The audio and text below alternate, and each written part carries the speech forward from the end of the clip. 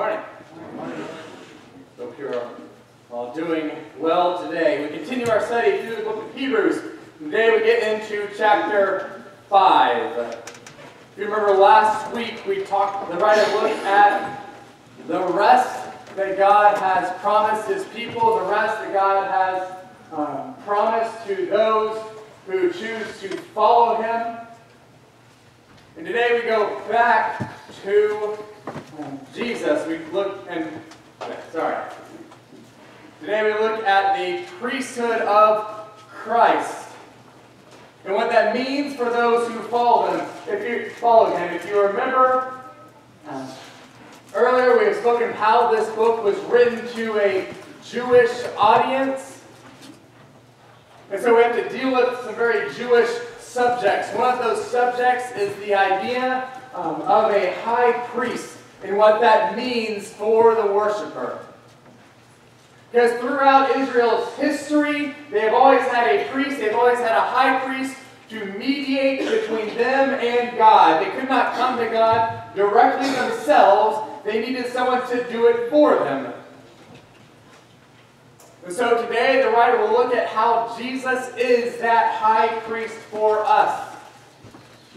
And he's going to make some parallels, he's going to make some contrast between the priesthood of Jesus and the Levitical priesthood, the Aaronic priesthood of the Old Testament, and what that means for the follower of Jesus today.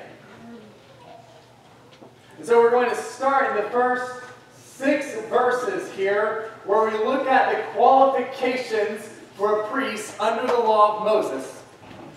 Because God had some specific rules for a priest. And so he says in verse 1, "For every high priest taken from among men is appointed for men in things pertaining to God, that he may offer both gifts and sacrifices for sins. He can have compassion on those who are ignorant and going astray, since he himself is also subject to weakness. Because of this, he is required, as for the people, so also for himself, to offer sacrifices for sins. And no man takes this honor to himself, but he who is called by God, just as Aaron was. So also Christ did not glorify himself to become high priest, but it was God who said to him, 'You are my son, today I have begotten you.' And he also says in another place, 'You are a priest forever, according to the order of Melchizedek.'" And so we have some basic qualifications for a priest under the old law, under the law of Moses. And the first of those is that he must be taken from among men. He has to be a person. A spirit cannot be a priest, cannot be a mediator between man and God. It has to be a human. It seems like a fairly basic qualification. We're not going to nominate one of our cats to be priest.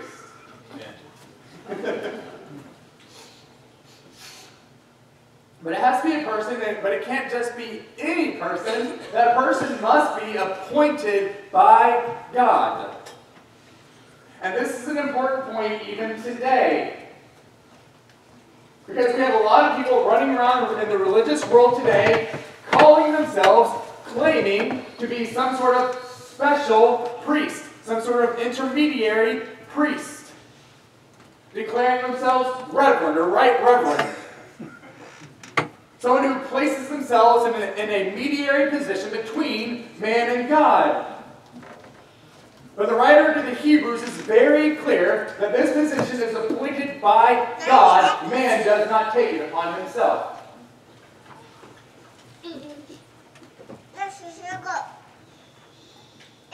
Part of the reason why we see in verses 5 and 6 the writer referencing the prophecies in Psalm chapter 2 and verse 7 and Psalm 110 verse 4, where he says, "I have begotten you. You are a priest forever, according to the order of Melchizedek." The writer is basically saying that God chose Jesus, his son, as a priest under the order of Melchizedek. And the writer has to make this point because Jesus was not born to a Levite family. And under Jewish law, only Levites could become priests. But it's not without precedent for God to appoint someone priest who is outside of that lineage, which is why he brings up Melchizedek. Melchizedek was a king priest in the Old Testament. We will talk more about him in chapter 7 because the writer has more to say about him there.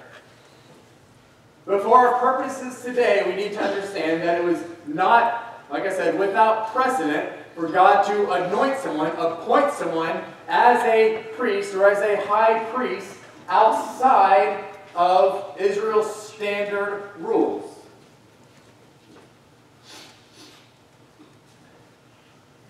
And so the priest must be a man. He must be appointed by God. But it is also important that a priest be subject to weakness in order to sympathize with those that he serves.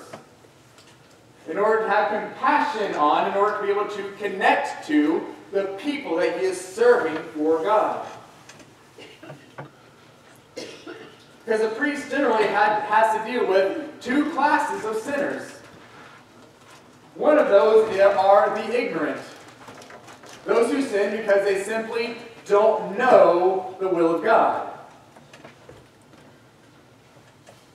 The other classification of sinner are those who are going astray. Those who know God's word but choose to do something different.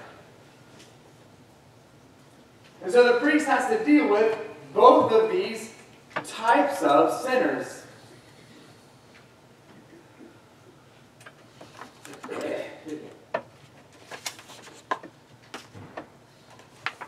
As we're going to see in the next few verses, this is part of the reason why it was so important back in Hebrews chapter 2 for the writer to prove the subject of Christ being fully man.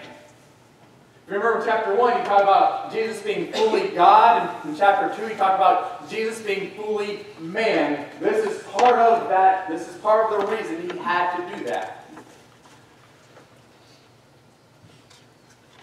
And so in the next few verses, starting in verse 7,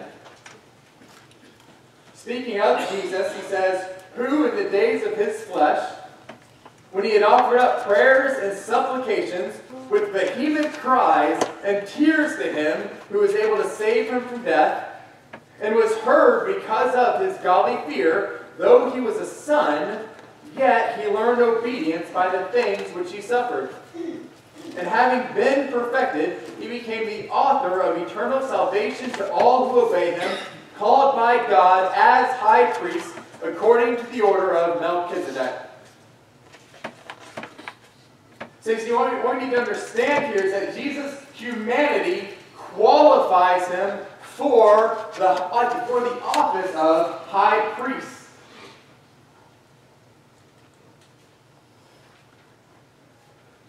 Again, what we talked about in chapter 2. Jesus had to become a man if he was going to be our high priest. He had to become a man if he was going to be our mediator between us and God. We have one mediator between us and God, and that is Jesus Christ alone. That position is reserved for him alone and for no other person. He is our high priest. He is our mediator. But remember, the priests had to be subject to weakness. They had to deal with the day in, day out situations of the people that they were serving. Can you imagine how a high priest would act, how a high priest would treat people who had never had any difficulty in his entire life? He was born into a nice, soft bed, never had no hardship, no pain, no suffering, was never tempted, never had any struggles in his life. This is not going to be an effective priest. Because he won't be able to connect. He won't be able to sympathize with those he's serving. Oh, you're That's nuts. Oh, I'm sorry, you're struggling. You shouldn't have to struggle. You should only be happy and joyous all the time. My whole life is that way. Yours should be too. It's not the real world, is it? And so as the writer made earlier the point that the priest had to be subject to weakness so that he could sympathize with the people, so Christ had the full range of the human experience.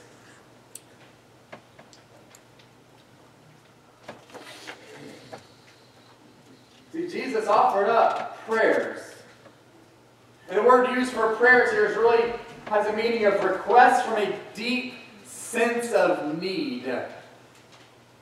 A deep sense of need that they cannot fulfill themselves. They must rely on God to help them to carry them through this. This is what the prayers here is talking about.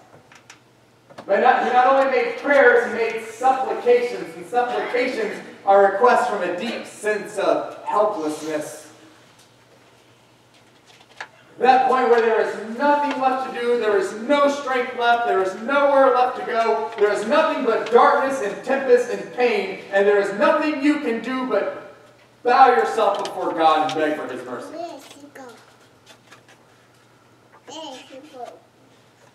You know that Jesus encountered these things,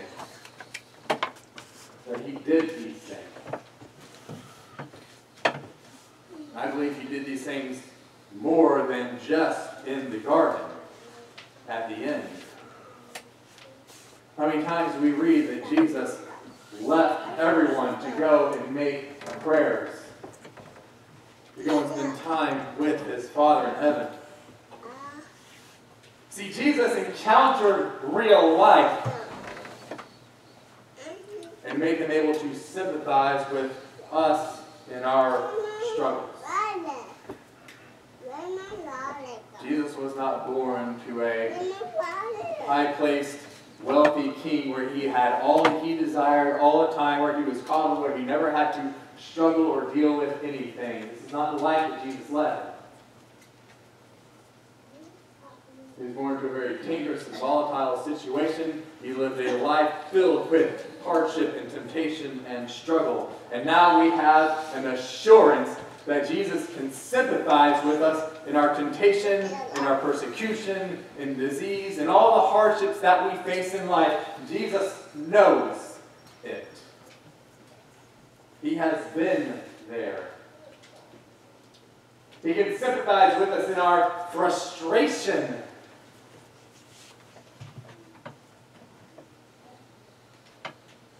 Read through the Gospels.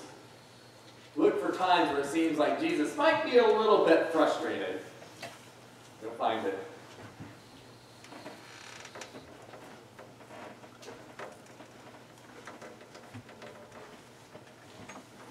He cried to God for 3 times for an escape from the cross. But the answer remained no.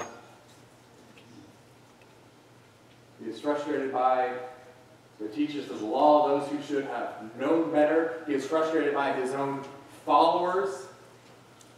As Jesus is going to Jerusalem, at one point, he mentions that he is going there to die. Peter steps in front of him and says, "No, this is never going to happen.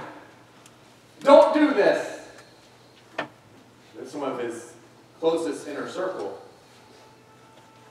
And he has to tell Peter to get behind me, Satan. Strong words. But that was a temptation.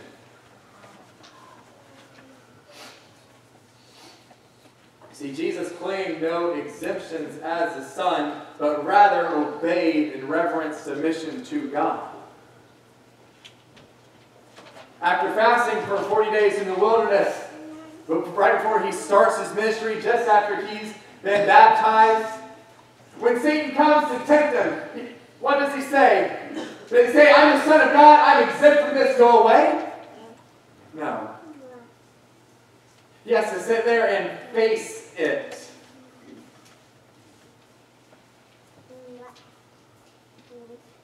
When someone says they will follow him wherever he goes, and he says, "Foxes have holes in the ground, and the birds of the air have nests, but the Son of Man has nowhere to lay his head." He says, that instead of saying, well, I'm the Son of God, so I can go anywhere I want. I can just make a bed and be comfortable right here. I'm good. No. He says, I have nowhere to lay my head. See, Jesus did not exempt himself from the human experience. He never said, I'm the Son of God, so I can have whatever emotions I feel like today. He didn't say, I am the Son of Man, so I will fill my belly and keep myself content.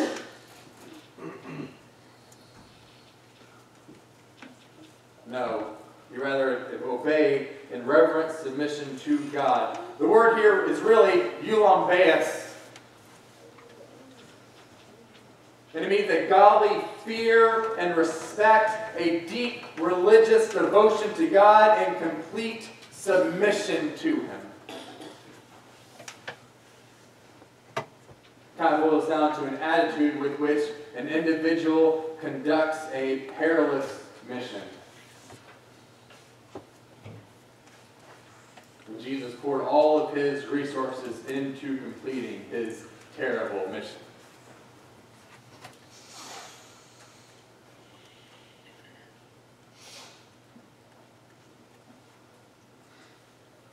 When you are struggling, when all seems lost, when all hope is gone, when the darkness surrounds you, when the void opens up inside, when everything is falling apart, when your friends have abandoned you, when you have lost everything,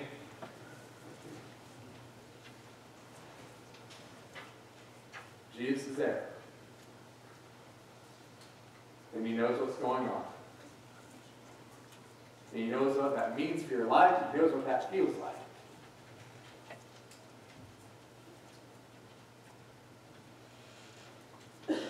See, we do not have a God who sat up in heaven, set us out free on earth and said, they'll figure it out. I don't have to worry about it. We have a God who loves us so much that He came and experienced what it means to be a person and have to rely on Him for everything. That is the God that we serve. That is the sacrifice that He made. In that sacrifice, Christ's obedience made Him functionally perfect as our sacrifice and priest, and left a path for us to follow Him in. This is not just, by functionally perfect, I don't mean morally. Jesus never sinned. He had no moral issues. And He suffered for not giving into temptation. But as a sacrifice, He was made functionally a perfect sacrifice who could bring us to God. And Peter writes in 1 Peter chapter 2, verses 21 through 23,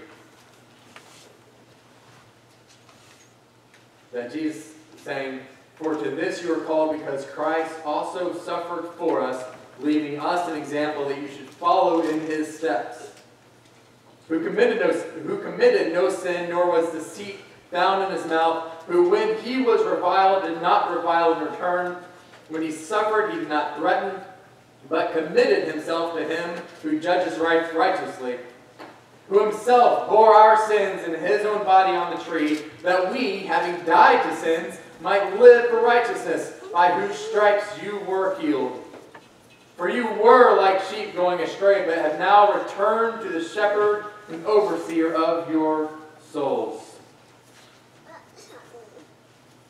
Christ learned what it is to obey completely as a man. He learned the suffering, the hardship, the heartache, the destruction that it means to follow God completely as a man, as a human being. And as such, He now has the right to call us to do the same. God had that right anyway, correct? Yes. He's the king of all creation. He has created us. He He already had that right, but he has solidified that by sending his son to live here to deal with things as a man who had to rely on him for everything.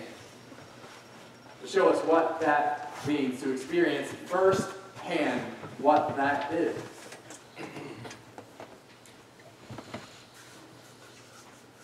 And as such, we now have a high priest who can truly sympathize and have compassion with us in everything, even the stuff that we really don't think he can.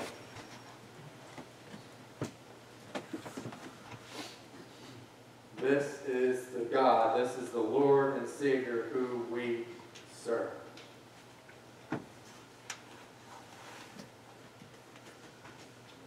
The next verse, the writer mentions that there are some things that are hard, but they need to be known and discussed, but that the writer will deal with in the next chapters. We'll continue that next week. But in this first main part of chapter 5, we see that we have a true high priest who did not claim exemptions, but rather submitted himself completely to God in every single aspect of life. And so we see that Jesus' obedience and submission tells us how our lives can and should be lived. We can walk the path of Christ. We can choose to follow him regardless of what is going on. Jesus was there. He carved that path. He showed us what that meant, what that looked like, and now he calls us to follow him in it.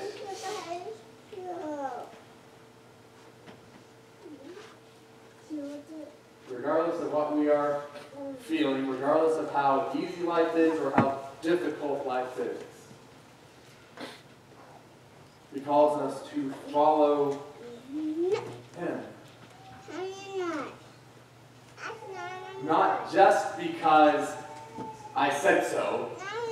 I had a discussion with my kids. If you have children, you probably had a discussion. I've said so, I don't need to explain anymore. I've literally used that line on Hayden this week. I don't have to explain everything. I've told you to do this, just go do it. Sometimes that's appropriate. And by all rights, God could have done that. He could have said, I have spoken, go, I don't have to explain this anymore, just go. He had every right to. But he chose not to. He chose to come and live and have the full, complete human experience so he could show us, so he could lead us, so he could carve a path for us to follow in the God-man of Jesus Christ. And he now calls us to him today.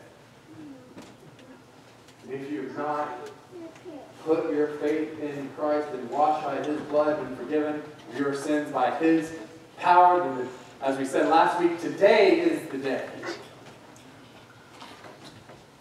If you have given up, if you have walked away, if you have given in to hopelessness and destruction, the time to come to the only high priest, the only one who can truly and fully understand what you're going through, is today. He's the only one that can truly, fully help you through. Doesn't mean that he takes it all away and makes your life easy and gliding through the air. It doesn't mean that he can sympathize and carry us through every part of life. The good and the bad, the joyous and the depression, the light and the darkness. He can carry us through. Won't you turn to him? Won't you put your faith in him? Won't you live for him now? While we stand